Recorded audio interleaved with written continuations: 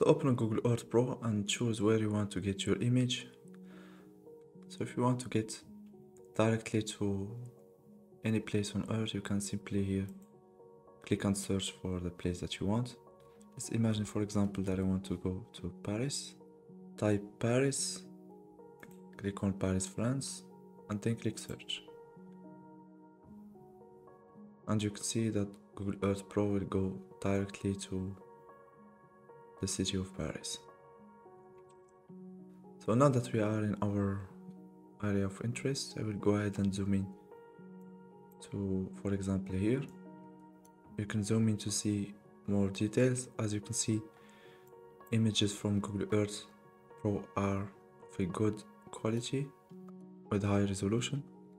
So I will zoom out and I will go ahead and choose, for example, to take an image from this area. In order to save your image, go ahead to this Save Image button, click on it, and you can see that there are a lot of things that just appeared in my image. So if you want to give a title to your map, you can click on here and you can change the title of your map. You can also, if you want, remove or add other elements to your image. You can go here to map options, and let's imagine that I want to remove those elements. So I will remove the title, legend, scale, compass.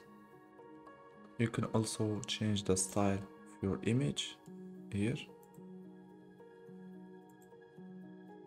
If you are happy with your results, you can go ahead here and set the resolution of your image. So you can choose from a lot of resolutions. You can go up to a maximum, but for the sake of this tutorial, I will go ahead with 1080p. And that's it. Now all what you need to do is just click on Save Image, then navigate to where you want to save your image, name it, and then click on Save. After that, all what you need to do is just wait until the download of your image.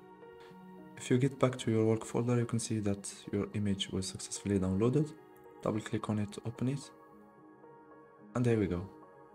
You can see here that the image has a good resolution. So I hope that you got some useful information from this tutorial, so please like it and subscribe if you want to get more tutorials.